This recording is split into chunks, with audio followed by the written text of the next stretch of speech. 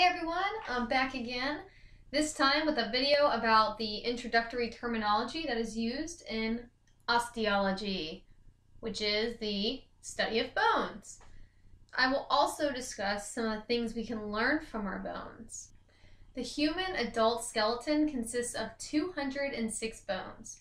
The axial skeleton makes up 80 of those bones, and the appendicular skeleton is the remaining 126 bones. The axial skeleton includes the facial and cranial bones, the hyoid bone, vertebrae, ribs, and sternum.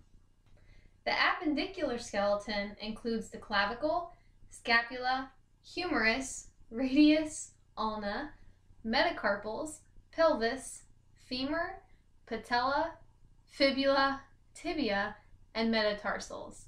Now, there are different types of bones. There are long bones, like the humerus, radius, femur, and tibia, and there are short bones, like the carpals and tarsals. Bones can be described as flat, like the ribs, bones of the skull and scapula, or irregular, like the vertebrae and mandible. So bones perform various functions, like protecting internal tissues and organs. They support the body and provide a surface for muscle, ligament, and tendon attachment. They also produce red blood cells and store 99% of the body's calcium. 99%! A typical long bone, like the femur, has a main shaft known as the diaphysis. As you can see here, this is the longer portion of the bone, and an end referred to as the epiphysis.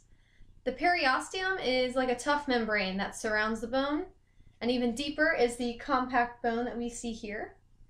And even farther, we have the cancellous bone, which is porous and sometimes called spongy bone. The epiphyseal plate, known as the growth plate, is replaced by the epiphyseal line in adulthood, as shown here. Now, a person's age, sex, and race are all variables that can affect bone mass and bone loss. For example, men usually have denser bones than women. Well, as previously mentioned, biological factors like age, sex, and ancestry can be determined using bones. Additional things like stature, assessment of trauma that occurs ante, peri, and post-mortem can all be uncovered by a forensic anthropologist. Teeth are a great indicator of the age of death because they can withstand heat that can burn human bones. Also, teeth tell us about the diet and stresses of a person's lifestyle. Pretty cool. There are a few ways to assess the possible ancestry of the decedent. Facial bones are usually the top method, but other bones can also be indicators of ancestry. Stature determination comes from measurements obtained by the available long bones and is used in a mathematical formula to get a range. Not a specific height, but a range of height.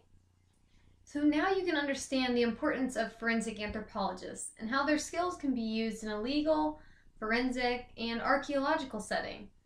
Take care of your bones, everybody.